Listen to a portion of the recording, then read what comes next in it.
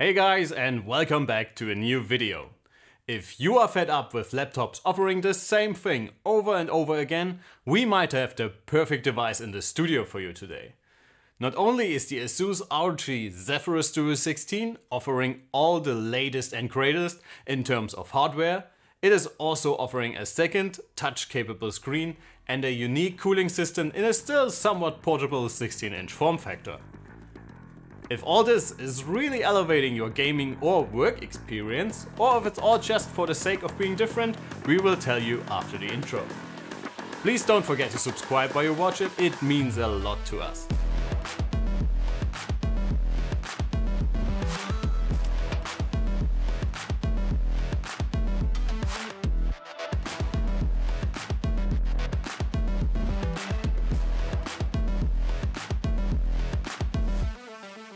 Alright guys, let me walk you through what is on offer with this thing. Our review unit is the top of the line configuration and comes with AMD's latest flagship mobile CPU, the 8-core 6900HX, and a completely unhinged mobile 3080 Ti with a 165 watt power budget and a whopping 16 gigs of RAM.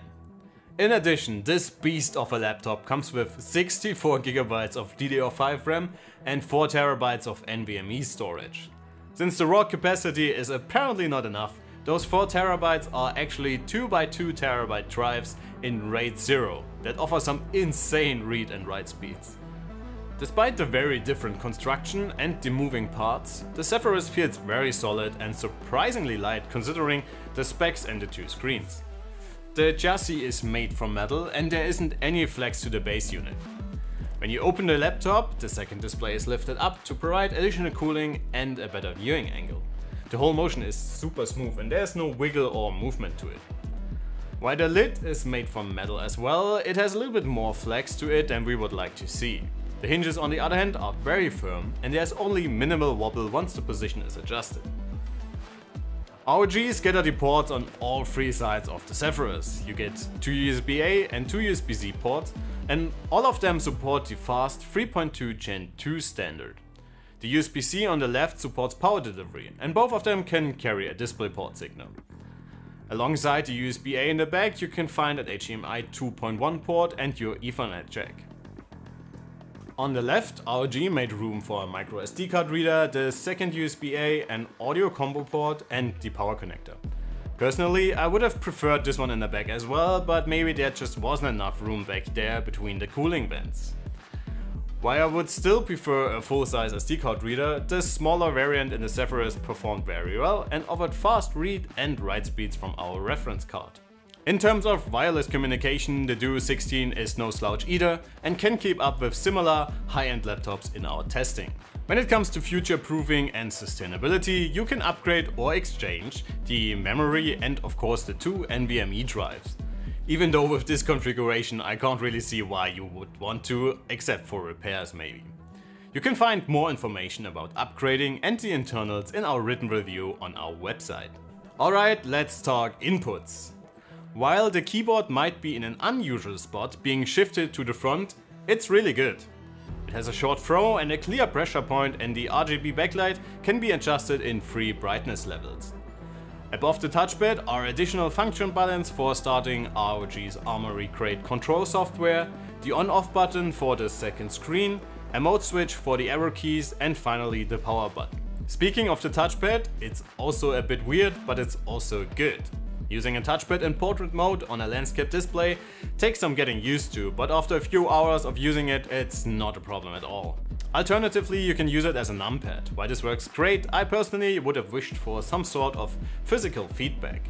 Okay folks, it's display time and well, there's a lot to talk about. Let's start with the second screen. It is basically half of a 4K screen with a resolution of 4840 by 1100 at 60 Hz. It's a touchscreen and also supports an active stylus, which is absolutely amazing for creative apps like Photoshop for example. The touchscreen works very well for starting apps via the start menu, and Asus also includes a handy software to fine-tune the second screen for your workflow. There are also some custom input profiles for Creative Cloud apps like Photoshop or Lightroom that give you shortcuts for often used functions and tools. They worked very well during my testing and really show the potential of having a second screen in a laptop. Apart from that, you can of course move all of your windows to the second screen, for example a YouTube video while you play games or a website for referencing while you type a script. Speaking of gaming, Dying Light 2 for example has baked-in support for the ScreenPad Plus by displaying your inventory or your quest list during gameplay, which also shows the potential if more developers would support it.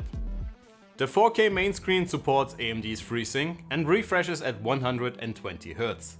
It delivers solid contrast and gets a lot brighter than most competing devices. Being X-Rite Pantone certified, color reproduction out of the box is already pretty good, but manual calibration delivers delta E values around 1, which in combination with almost 100% coverage for sRGB and DCI-P3 and 86% for Adobe RGB makes this display even suitable for on-the-go photo editing. Apparently all this screen goodness isn't enough for Asus, so they added another party trick to this specific display. It's a so-called dual-spec display, and within Armoury Crate you can reboot it with 1080p at 240 Hz. So while the 3080 Ti can run games at the native 4K resolution, if you favor higher refresh rates, you got the option as well. When it comes to performance, I could make it easy for us and just tell you that the Zephyrus is basically a desktop replacement and offers enough horsepower to handle almost anything you can think of. While the Zephyrus line is under the ROG roof and therefore primarily targeted towards gamers, this thing is a content creator's dream. It simply doesn't matter if you play games, edit photos, work on videos or even take advantage of the 3080 Ti's generous amount of VRAM and do some CGI work. Asus opted for AMD's latest 6900HX as the brain for the Zephyrus, and it delivers solid numbers in the CPU department. It can't quite keep up with high-powered Alder Lake laptops like the Gigabyte Aero 16 with its i9. But it can easily beat laptops with conservative power levels like the i7-12800H equipped Razer Blade that we recently tested. Another performance highlight are the two NVMe drives in their RAID 0 configuration. If your applications can take advantage of it, they offer around 10 GB per second read and write, and ensure a very snappy user experience in general. The 3080 Ti in the Zephyrus is dialed up to 11 as well. Not only does it offer more VRAM than its desktop counterpart with a total of 16 GB, but Asus also lets it chuck down a whopping 140 watts of juice. If this isn't enough for you, you can further increase the available power budget by another 25 watts manually in the Armoury Crate software. This lets the two-screen laptop sit very comfortably amongst the top spots in our GPU performance database. In terms of FPS, this means the Zephyrus can easily run games in up to 4K resolution. In QHD you can take advantage of the native 120Hz refresh rate, and in most titles 4K at above 60 FPS isn't a problem either. As I mentioned earlier, the raised screen isn't only for the improved viewing angles, but also to provide additional cooling for the components. This translates to noise levels. In light workloads the fans operate at a barely audible level or even remain off completely on some occasions. Under full load the Zephyrus gets loud as almost every other powerful gaming laptop, but that is to be expected. The silent mode offers a viable alternative when you want a quieter machine and can sacrifice some computing muscle or if a couple of frames don't really matter. While the Ryzen CPU in the Zephyrus might not be able to take the performance crown from Intel equipped laptops, in terms of efficiency and therefore battery life, it eats the competition for breakfast. Almost 8 hours in our standard web surfing test is unmatched for a machine this powerful, and easily turn this thing into a great productivity machine away from power outlets. That said, don't expect to use the Zephyrus for more than an hour while you use the 3080 Ti, because well, physics. Alright guys, let's wrap this up. With the Zephyrus Duo 16, Asus truly created a laptop that is both unique and highly functional. The second screen isn't just a gimmick for marketing purposes, but it is very well integrated with very profound software support. There's absolutely nothing left on the table when it comes to performance. thanks to the powerful and efficient Ryzen CPU and the insane RTX 3080 Ti.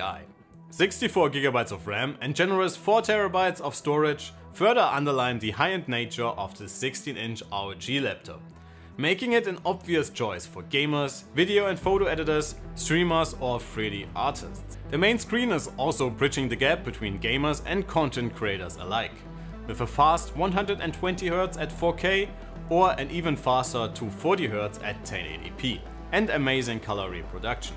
With around 4,500 euros or $4,000, the Zephyrus might seem pricey. And it really is, don't get me wrong.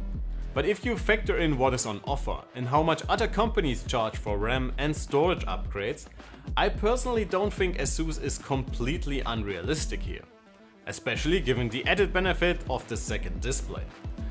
But please let us know what you think in the comments below. Is the unique form factor, the second display and the insane amount of RAM and storage enough for you to justify the price tag? Anyways, this would be it for today. As always, don't forget to check out the written review by my colleague Sasha.